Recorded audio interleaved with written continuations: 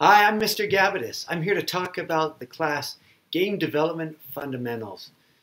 Yes, it's a fun class. It's especially fun if you like programming and developing. The focus of this class is on being a developer. So you try to figure out how to create games and how to make those games work. You get to design, use software, test out your software, test it with other people. So the big focus on this class is being a developer. It helps if you've taken Programming 1 also, or some programming classes, or you have experience in programming. We learn about the history of video games, from the very first video game, which wasn't Pong, to some of the developments across the decades that led to what we currently know as video games.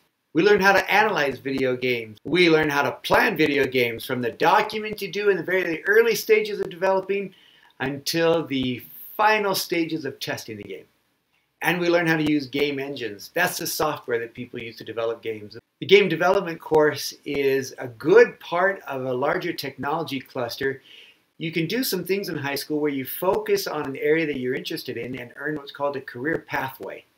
And so if you take a few programming classes, web development and computer science, and then also game development fundamentals, they fit into a larger career pathway of learning what it's like to be a developer.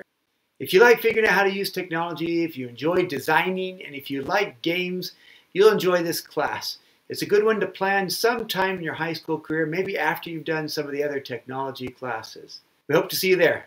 Have a good day.